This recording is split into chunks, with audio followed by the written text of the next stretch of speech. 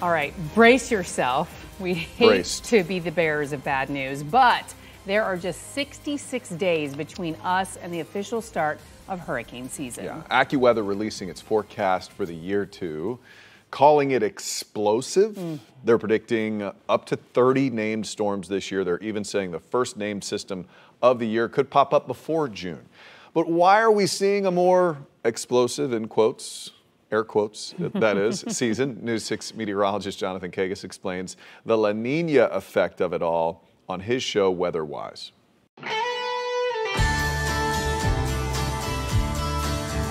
Look at this, though. These are the La Nina seasons, the La Nina hurricane seasons that immediately followed a strong El Nino.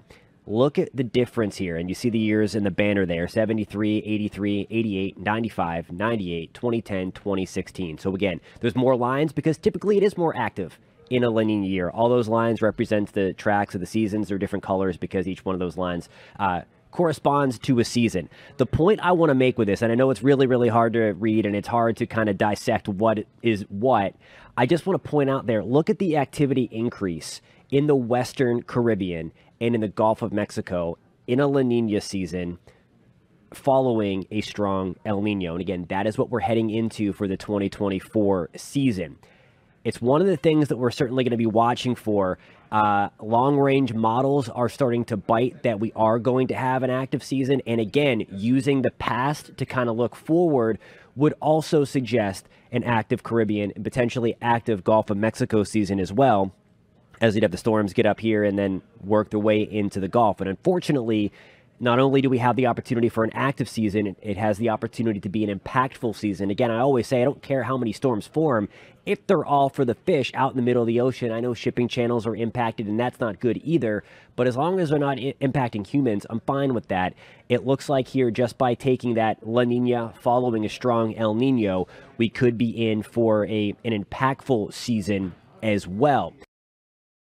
All right, I want everybody to pay attention to that word Jonathan just used, impactful. Right. So News 6 Jonathan Kagas joins us now from his home base in the Clicko studio. And Jonathan, others are describing this upcoming season as explosive. Do you think that explosive is the right way to describe this? Okay, so here's the thing. I do think it's going to be active, and there's a lot more on clickorlando.com breaking down the additional reasons for that.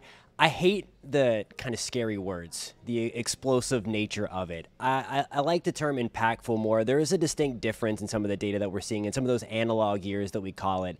That last year we had the strong El Nino in play, and those tend to bend a little bit more. But the Caribbean and Gulf do come a little more active in La Nina. I just don't think we need to get everybody in a tizzy with some of those bigger headlines. So I like the word impactful versus explosive, but the data would suggest we are going to be in for an active season, Lisa.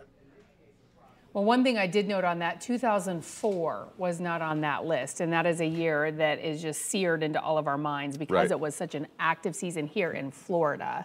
So we'll see, fingers crossed, that we don't have to deal with any of that. A weak El Nino, I believe. Right, that year is what Samara Kokinos was just telling us. Thank you very much, Jonathan Kagas. We appreciate it. Let's get you over.